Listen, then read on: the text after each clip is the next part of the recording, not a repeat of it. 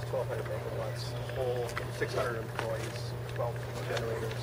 This is 500 megawatts, 30 employees. Oh. And it's not big with 2 employees underneath it. When can we go on a tour? Oh, I'd love to. It's a great. I've been on a tour, and it's a great place to see. Kind of thing I used to sneak into.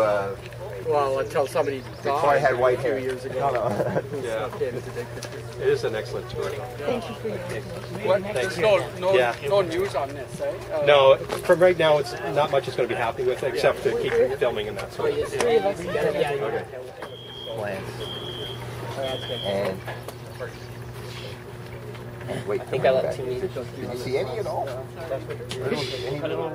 And they want to naturalize this land to make it into a forest. So I'm just going to tour you through this quickly and then send you off to the power generation end of it. So you guys have a look. Old construction. Well, it's dumped. This was fill, right? This was Lake Ontario at one time. Now it's fill.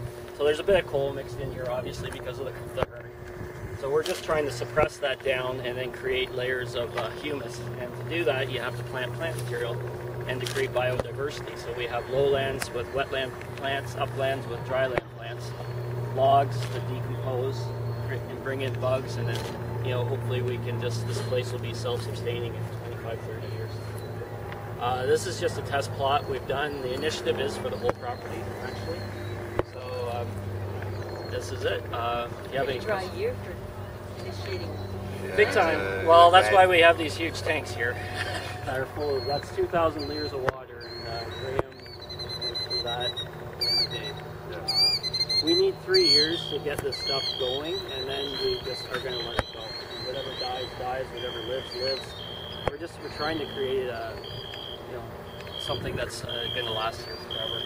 And the trees, like, eventually we'll start interplanting with native, like the real natives like oaks and sugar maples. Right now we have native trees, but that are hardy to, tolerable. It is a big tree, yeah, but it does well with urban conditions. So, it is quite good. You'll love it. They also have beehives over there. You can see them slightly. Sorry, the guy Maybe. Yeah. Oh, that garden is that. Oh, yeah.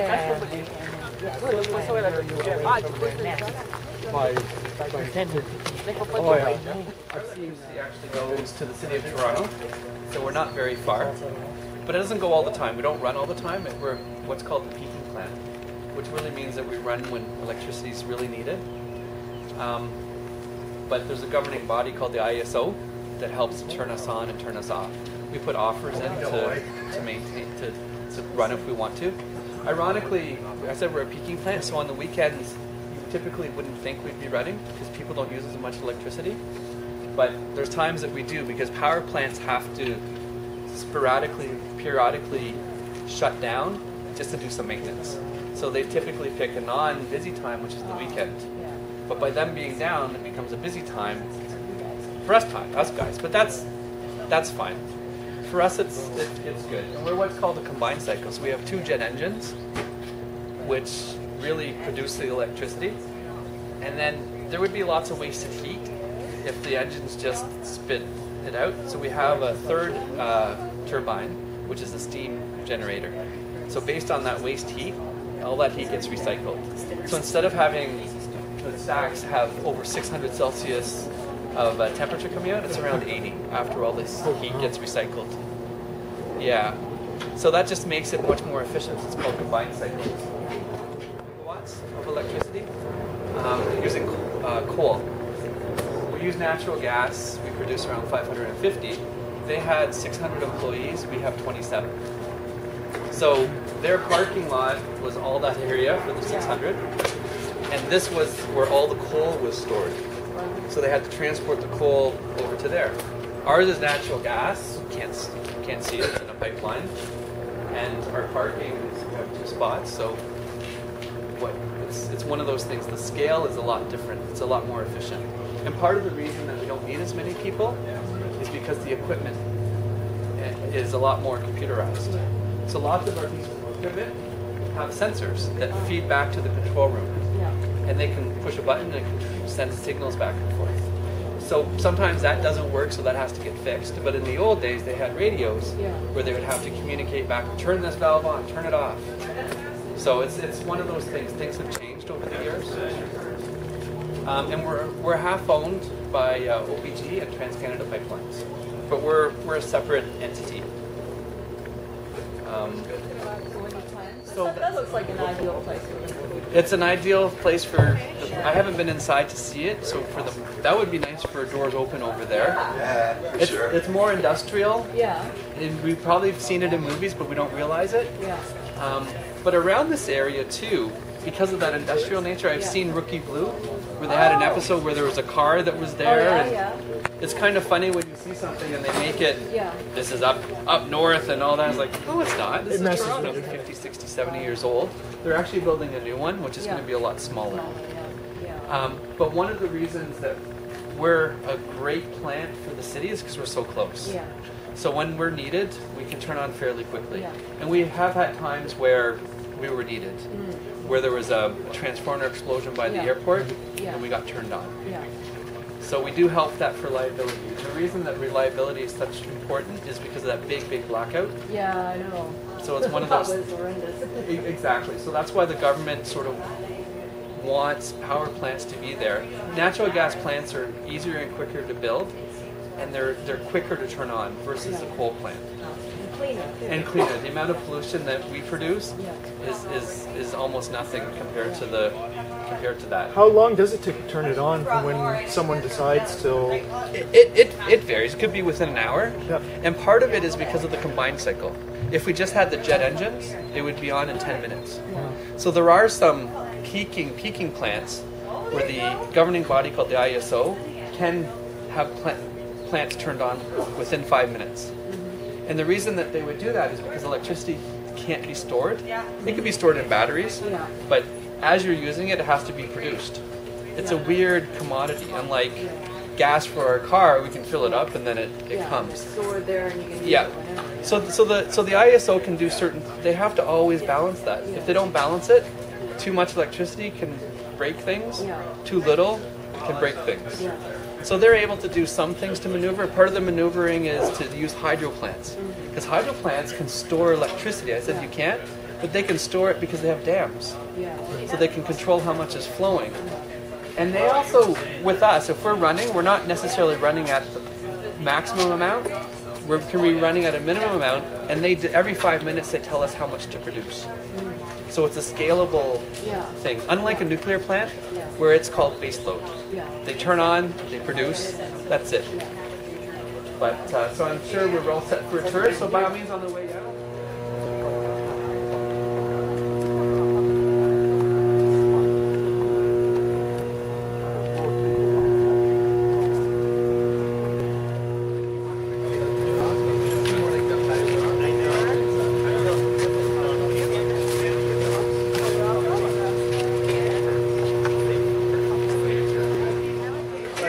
These ones may work if your glasses are a smaller one. It may work. If not, there's the giant ones here. They work?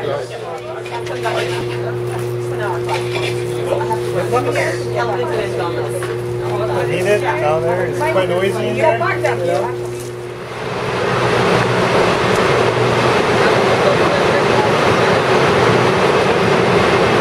guys want to come in a little closer?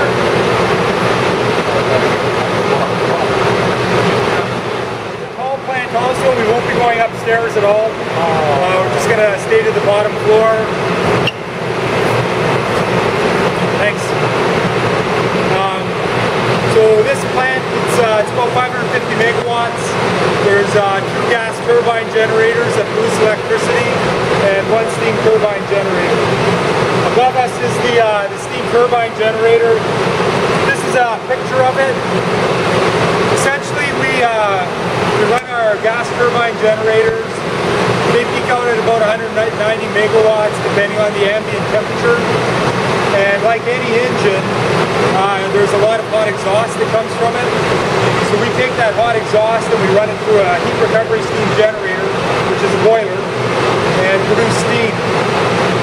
That steam then we put through the steam turbine. The heat recovery steam generators are triple pressure, so we have a triple pressure steam turbine. There's a high pressure, intermediate, and low pressure. And this will max out. It depends on the steam turbine, the gas turbine load.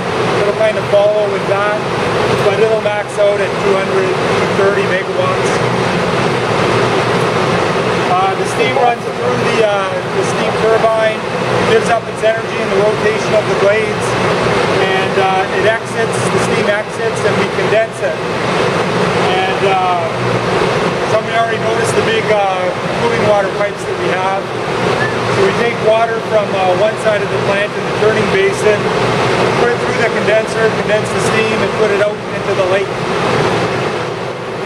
Fill up 10 litre size swimming pools in an hour, just to give you an idea of the amount of water. I need my cheat sheet. See, right now we're in the middle of a steam turbine outage, bit of a forced outage. We have a generator rotor that's in a shop in Richmond, Virginia right now.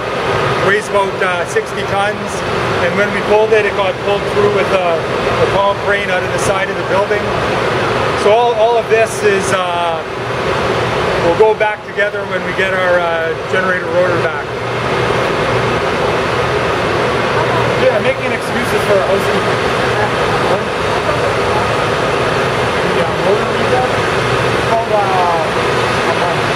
We'll be down for another 30 days.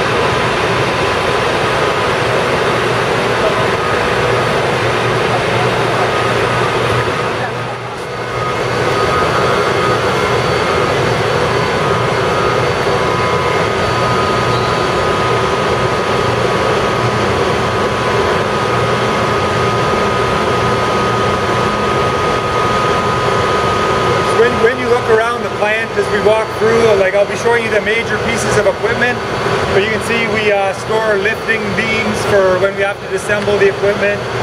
There's auxiliary plant equipment for auxiliary steam and cooling water, makeup water, things like that. So what we have here is one of the two combustion turbine generators. You can see the GE generator contains hydrogen gas. So that's a hydrogen-cooled electrical generator, and it's powered by the combustion gas turbine, which is also a GE. It's an industrial 7FA unit. That's essentially the generator. There's not an enclosure on that per se. But the gas turbine is sitting inside of this gray cabinet. And you can see there's a compressor section. We take outside air, we filter it. There's a filter house that takes air from outside. And we compress it. And then we fire it with natural gas. Firing temperature is up to 3,600 degrees Fahrenheit. So quite hot. And then it runs through a turbine section. And it's the turbine section that provides the rotational force to turn the generator and produce the electricity. This is all exhaust, and we put that through the heat recovery steam generator, which we'll see next. The hydrogen cooling system, is that common for generators? Is that a fairly new technology? It's not new. The steam turbine is air-cooled, and it's unusual to have one of that size air-cooled. The hydrogen gas is a much better cooling medium, and so for higher megawatt units like this one, they're generally hydrogen cooled. Do you use oil as well? Like on different types, do they use oil on the generator? We use oil? No, not you, but do they, the smaller ones, do they oil cooled versus hydrogen cooled? Our transformers are oil cooled. Yeah. I'm not aware of any generators that would be oil cooled. No, because you have the rotation.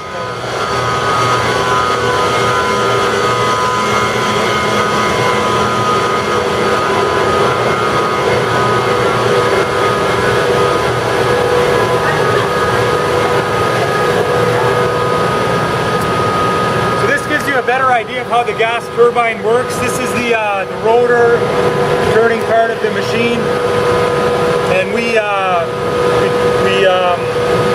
course it's inside of a casing, and we can compress the air, the outside air, through this compressor section. You can see that the blades are smaller and smaller, and it's just compressing the air tighter and tighter. generally gas turbines. It's about a 16:1 ratio. Then we fire natural gas and expand it through this turbine section. Here's a better close-up of the actual turbine section. It's very aggressive environment, very hot. We cycle it, so there's thermal and cycling fatigue on the unit. And we change out these blades on a start basis. Normally for equipment it's so many operating hours, but we cycle these so much it's generally comes out of service on a cycling basis, how many starts. For example, we just did one of our gas turbines, a hot gas path inspection, and that required a lot of change out of these blades that you see here. And that would be about a $10 million cost. There's 2 million average households in a week. And at 1 hour it's enough to operate 933 barbecues. I'll give you an idea.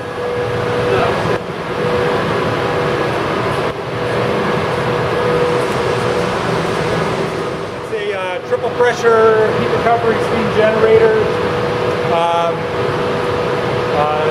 There's several sections of tubes in the heat recovery steam generator, and essentially there's the economizer section where we warm up the water, an evaporating section where we boil it and we have saturated steam, and then we put it through another section where it becomes superheated steam. We increase the energy even further, and at that point it can go into the steam turbine. The hottest steam that we have that comes from the HiMY is about 560 degrees Celsius. So very hot. It's about 5,000 kPa max pressure. So you can see, this shows what the top of the drums, or the top of the HiMYs look like. There's drums on top, and it's about 10 stories up. No elevator, stairs all the way up and down. Yeah, we can't go there. Can't go there. Ah, okay.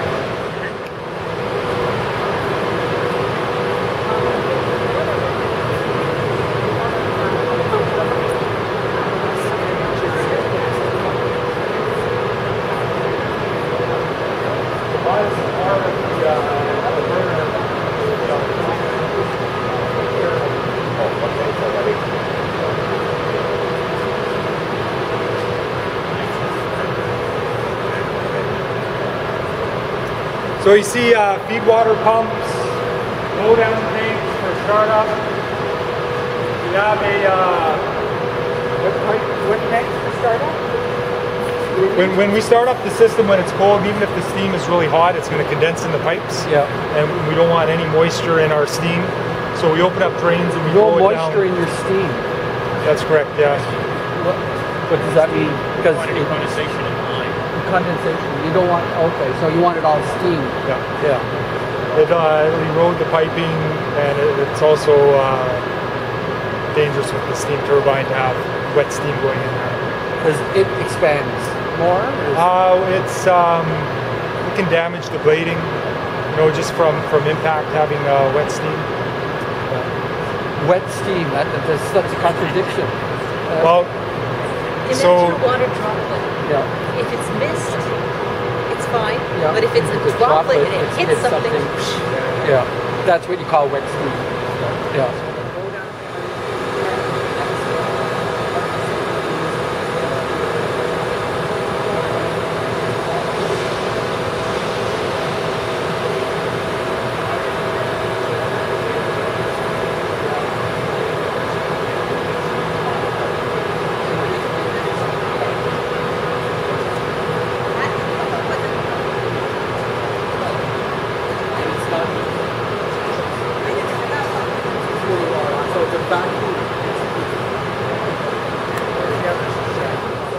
exhaust. That's NOx. That's oxides of nitrogen from the high temperature. And so we have dry low NOx technology that controls the flame temperature, and we avoid NOx. We produce it in the under 10 ppb when we're at full load. But you will notice during startup, where we don't have that NOx control, there is a bit of a tinge. Quite noticeable on a day where you have a white background. Quite quiet. It seems unnerving to see so much steam coming out there. Sure. But it is steam.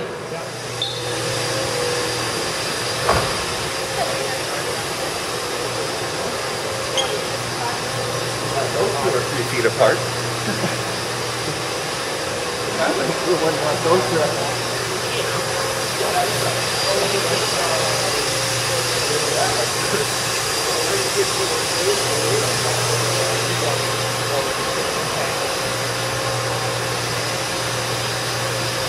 Did you recap? In water, there's a lot of impurities, even the drinking water you drink, right? If you look at the bottom of your kettle, your scale, your iron, and so you can imagine with the water flow that we have going through our heat recovery steam generators, if it wasn't very pure water, that you would end up with a lot of problems with scale, both on your heating surfaces and your HiMY, as well as the steam turbine. And there's also small ppb concentrations of certain water chemicals that will cause damage to steam turbine blades over time, especially on a cycling operation. Sulfides, chlorides. You get into trouble with stress corrosion cracking on turbine blades and whatnot. So this is a very critical part of the operation and making sure that the water that we feed into our unit is essentially H2O. We'll also add some chemical treatment to it after that. But coming out of here, it's H2O. The room in the back, we do a lot of lab analysis. You guys will do their own analysis. And anything that's critical, there's also online analysis that's fed up to the control room, monitored, alarm set points on it. So how are you cleaning the water? Like it's not filtered. It goes through filters and then reverse osmosis units and then demineralizer units. So and after the demineralizers, it's exchanging any cations for hydrogen, any anions for hydroxide, so you end up with H2O. How do you dispose of all the contaminants that are in your water? It's not contaminants per se, right? Like it's normal drinking water, and it's just those constituents that we don't want in. So they just get flushed into the normal stream.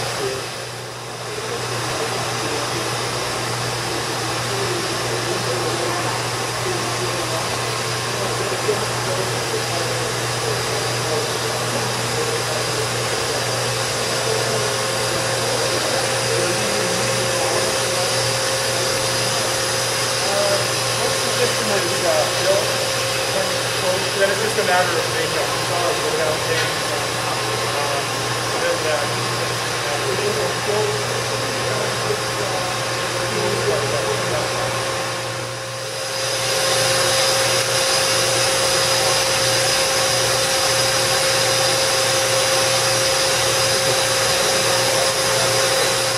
The market, bid our price in for producing electricity. So we have a team of energy managers who are in charge of just that.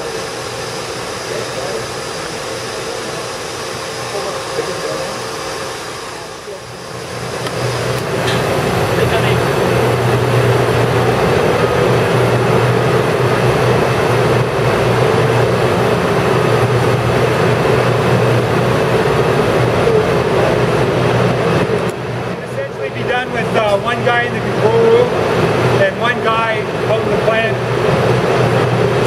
It's very little in terms of adjusting valves or anything like that, but a little bit. But all of the plant equipment is tied together into one distributed control system, and this guy starts it up with a mouse, essentially.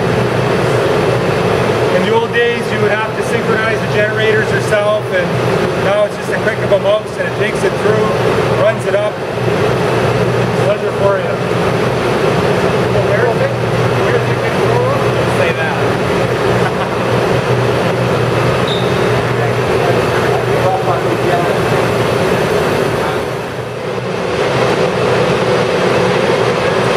I talked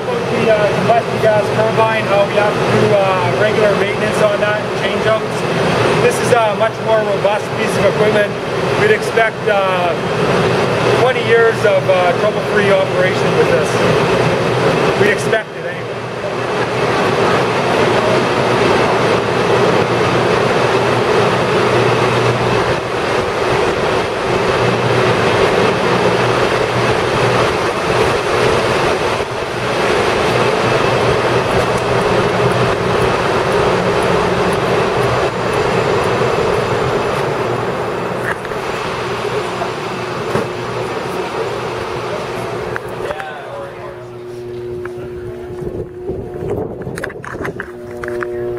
And that is the Portland's Energy Center here on Unwin Drive in the Portlands. It's fascinating. Doors open 2012, doors open Toronto.